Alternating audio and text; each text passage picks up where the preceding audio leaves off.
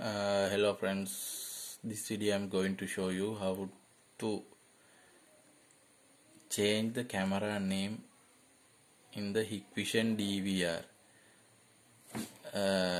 First you need to go to menu, then camera, OSD.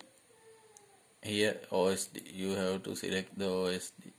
Then you can change the places and also the name.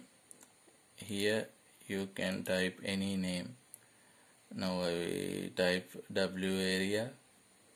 If you need to change the name of the camera, normally it's come in camera 1, camera 2 like that.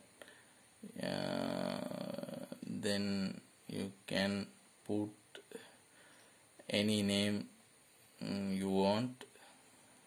Here you can type any name and press enter, then apply. Then the camera name will change. Thank you.